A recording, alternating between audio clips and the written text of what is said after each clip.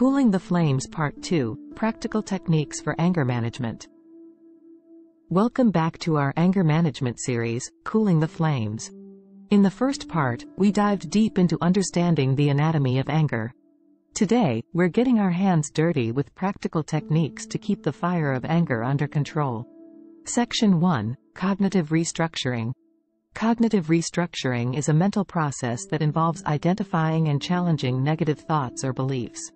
It's about reshaping our thought patterns, creating a mental shift to more balanced and healthy thinking. It's not about denying or repressing our feelings.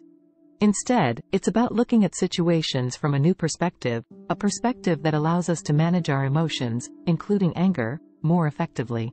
Section 2, Problem Solving. Problem-solving skills are also essential in managing anger. It's all about being solution-focused. When faced with a situation that triggers anger, instead of letting the anger control us, we focus on potential solutions. What can we do to change or improve the situation? How can we prevent this from happening again in the future? Let's discuss some concrete strategies. Step 1. Recognizing anger triggers. First, we need to identify what sets us off. Anger triggers can be people, places, or events that set off an immediate emotional response in us. It's like biting into a jalapeno without knowing it's spicy.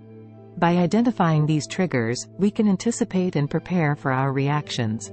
It's like being able to spot that jalapeno in your taco before taking a bite. Step 2, the calm down techniques. The next step after recognizing your anger trigger is to calm down before the flame gets out of control. One of the most effective methods is deep breathing.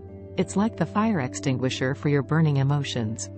Or think of it like slowly releasing the air out of a heated, about to burst balloon. Step 3, constructive communication. Finally, it's about learning to communicate your feelings constructively. This isn't about suppressing your feelings but about expressing them in a way that's productive. It's like navigating a ship in stormy seas. You have to stay calm, keep focused and communicate effectively to reach the shore safely.